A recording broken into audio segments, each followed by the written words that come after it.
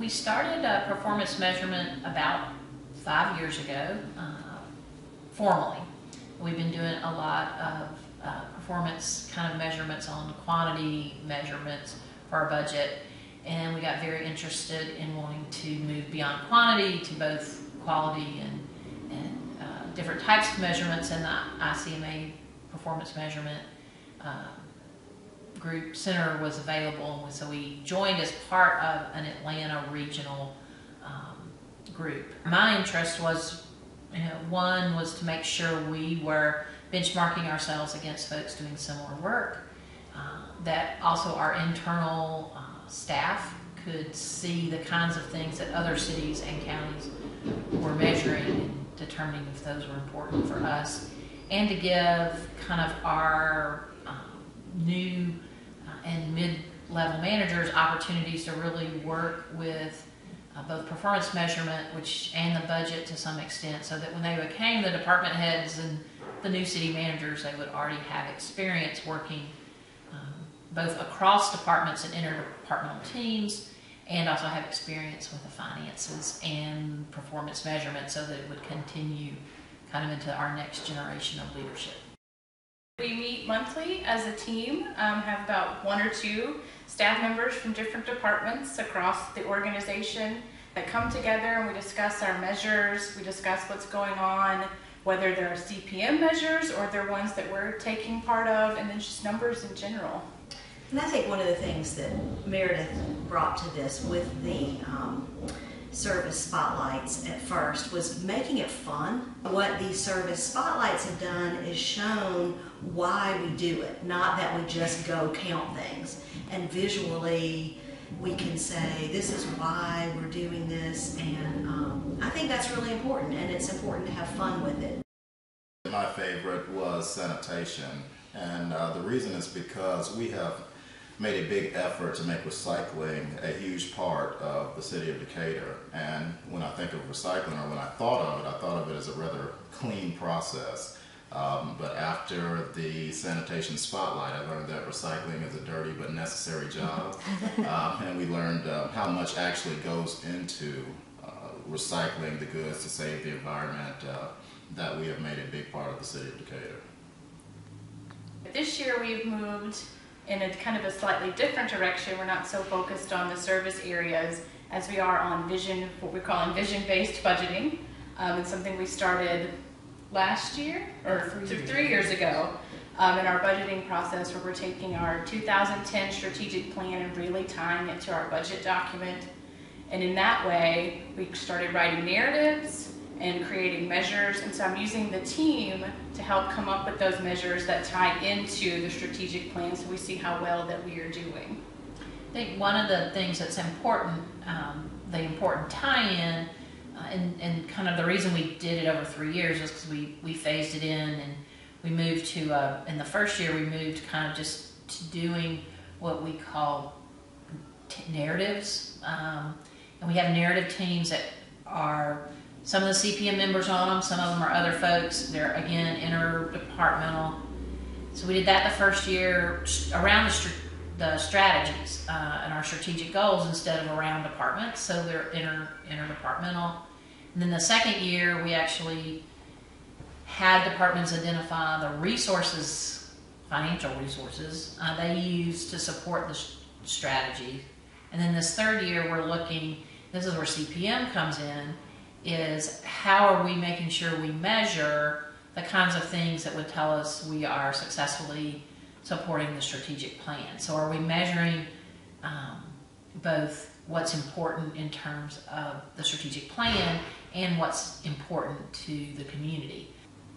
And as a budget narrative chairperson, it's our job to ask our team members to go back to their departments and share their successes with us. And I think one of the big things here is that all of our performance measures are positive.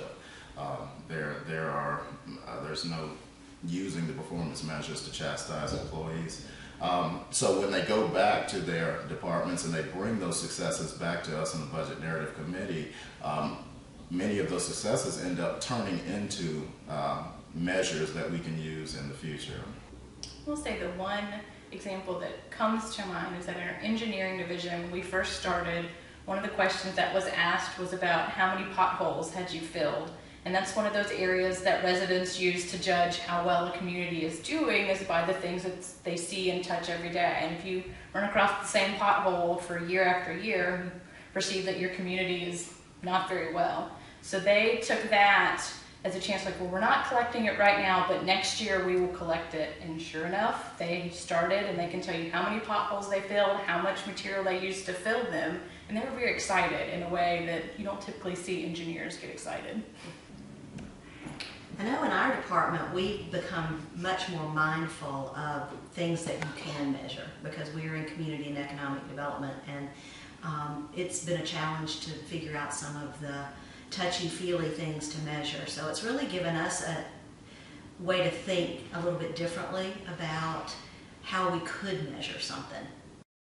We're actually just starting on our benchmarking efforts for real, and have finally, with the help of our ICMA fellow, compiled a list of 10 cities around the country that meet a criteria such as, are they a city or a city-county manager form of government?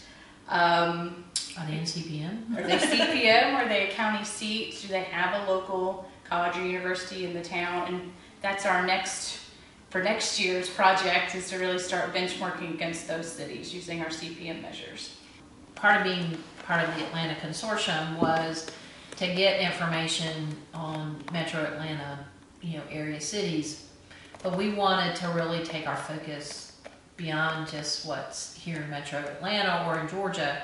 And that's really, although some of the 10 cities include both Metro and Georgia cities, was really the breadth of information that we can get from across the country from cities that are similar but not necessarily in our geographic location. We concentrate highly on quality of life. And a lot of times folks are like, well, you can't measure quality of life. What does that mean? And a lot of times the so-called quality of life programs are the first ones that really get impacted negatively when resources become more scarce. And one of the things we wanted to make sure we didn't do was impact kind of the high quality, high touch stuff we were doing, and wanted what the CPM has helped. And we also use the National Citizen Survey piece, has helped to communicate to our elected officials and our departments when they're making resource choices, how important those types of activities are. And we're in a community where a lot of folks work in a lot of high-tech, high kind of information companies. And if we weren't collecting this data and making it public and producing it, they consider that normal because they have to do it where they're working, and they're not going to live or accept a community that's not living up to those same standards. So it's not just that the city manager expects it, it's not even just that the city commission expects it. I think we have a community that wants to know we're paying attention. They want us to live up to the same standards that they see in their own private companies and then their own industries. And I think when we do that, we gain their confidence. So even if I didn't want to do it and the city commission didn't care, which isn't true, our community, it's an expectation that we are going to have performance measures, because that is what good companies do. From an operational standpoint, I think that the employees really understand the city's vision.